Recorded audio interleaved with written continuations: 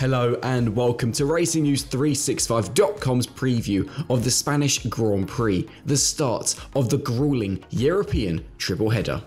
My name is Nick Golding and we are going to look ahead to the 10th round of the 2024 F1 season.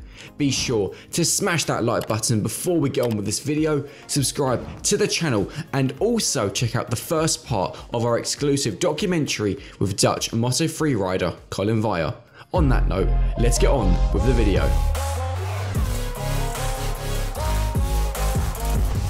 Contracted until 2035, the Spanish Grand Prix is viewed as a significant race this season due to several teams having something to prove, which could determine if we have a title fight in 2024 or not. Whilst the Spanish Grand Prix is contracted until 2035, the Circuit de Barcelona Catalunya is only contracted to host the race until 2026, with a new circuit in Madrid taking the reins. This weekend will mark the Circuit de Barcelona Catalunya's 34th time hosting F1.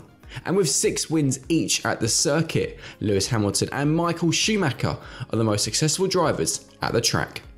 In fact, Hamilton won the Spanish Grand Prix 5 years in a row, from 2017 until 2021. Ferrari has won the race 12 times, and actually Ferrari's last win in the Spanish Grand Prix came in 2013, which just so happens to be the last time Fernando Alonso finished on the top step of the podium. Coming in at 4.657 kilometers, the Circuit de Barcelona Catalunya is the 8th shortest track on the 2024 F1 calendar. The race consists of 66 laps, which sees the drivers complete 307.236 kilometers in total distance. Well, at least those who make the finish. The circuit consists of only 14 corners, although only one really offers a true overtaking opportunity, which is, of course, the first corner. The start of the Spanish Grand Prix is traditionally very exciting, due to the run into turn 1 being one of the longest of the season. The circuit consists of 2 DRS zones, one between the last and first corners and the other between turns 9 and 10. As overtaking is difficult, there is a further emphasis on an effective strategy, making it a difficult race for the strategists. Lap times are also normally very close in the Spanish Grand Prix, due to the Circuit de Barcelona Catalunya having previously been the host of pre-season testing up to and including 2022. Significant private testing still takes place at the circuit. It is perhaps the venue the teams and drivers know the best, as it also hosts most European junior categories. On that note, here are 5 fun facts about the Spanish Grand Prix. Including the Circuit de Barcelona Catalunya, 5 different venues have hosted the Spanish GP. The first Spanish Grand Prix as part of the F1 season took place in 1951 at the Pedralbes Street Circuit in Barcelona. The last time a female driver scored a point in F1 came in the 1975 Spanish Grand Prix, with Leila Lombardi having scored half a point after finishing 6th. Rubens Barrichello, who is best known for having driven for Brawn GP and Ferrari, has the most retirements in the Spanish Grand Prix.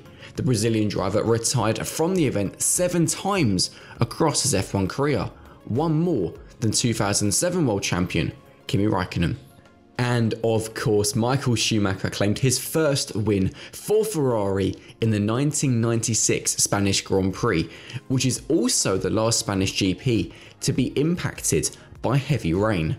In terms of the timetable, with F1 being back in Europe, the timetable for the Spanish GP is a welcoming one for the European audience. It is the traditional format in use this weekend, with the session times in CET being available on the screen now. For the United Kingdom, free practice 1 takes place at 12:30 PM, with second practice getting underway later in the afternoon at 4 PM. Third practice on Saturday starts at 11:30 AM before qualifying gets underway at 3 PM. The race on Sunday starts at 2 PM. The weather. Being the start of summer, it should come as no surprise that according to our weather partner We're Online, sunny skies and 0 clouds are forecast for Friday, with the air temperature to peak at 25 degrees Celsius.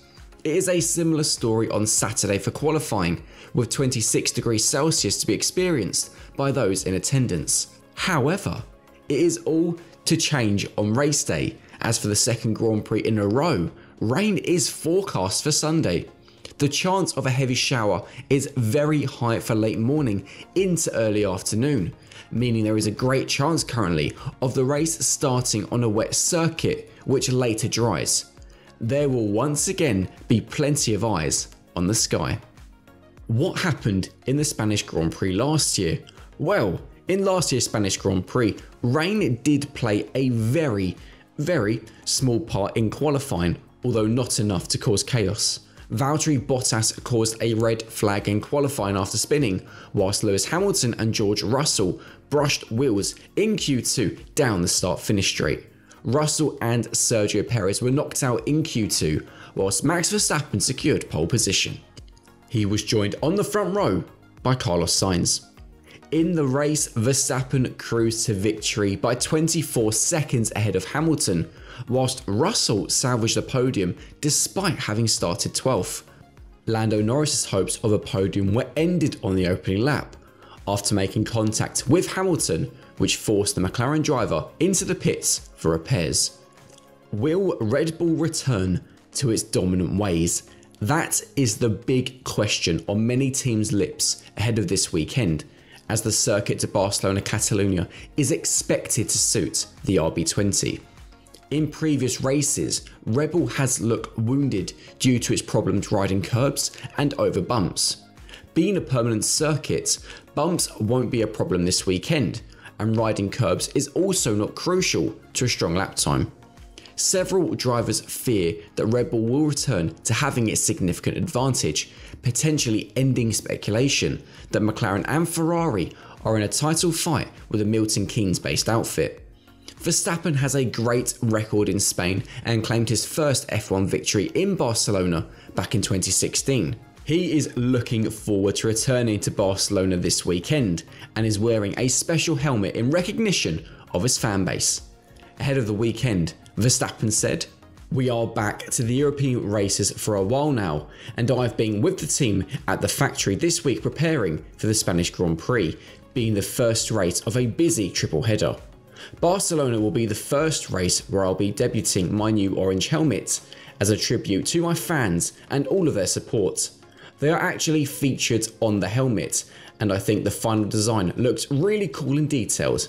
I have great memories from the circuit, especially winning my first Formula 1 race there.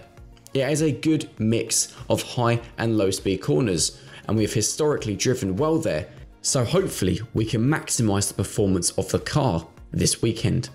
We are aiming to keep the momentum going from Canada, so we are looking forward to racing this weekend and hopefully have some good weather." As well as Red Bull, its closest rivals all have something to prove this weekend, making the Spanish Grand Prix arguably the most important round of the season so far. With the Spanish GP being the venue Red Bull should be strong at, the reigning world champions have a chance to prove they are still the team on top. However, if McLaren and Ferrari can match them in Barcelona, then it would inform the world that a title fight is really on the cards. Ferrari in general also need to prove they have the ability to bounce back after a poor Canadian Grand Prix. A lot about Ferrari's mentality under team principal Frédéric Vasseur will be discovered this weekend. As for McLaren, they have been consistently fast all season, with Lando Norris being the only driver to score a point in every race in 2024. However, it is still unknown who actually is the second best team in the pecking order between McLaren and Ferrari. This weekend is a chance for the British team to prove that they are the closest team to Red Bull. And finally, Mercedes. The Silver Arrows were exceptionally fast in Canada and were at long last back in victory contention. But was the performance genuine, or was it just a fluke? A positive performance in Spain will prove that Mercedes are in fact back. Quite clearly, there is a lot to be excited for this weekend in the Spanish Grand Prix. Who do you think will come out on top? Let us know your predictions in the comment section below. Smash that like button, subscribe to the RacingNews365.com channel, and check out the first part of our exclusive documentary with Dutch Moto3 rider Colin Veijer. From myself and everyone at RacingNews365.com, we will see you in Barcelona. See you later.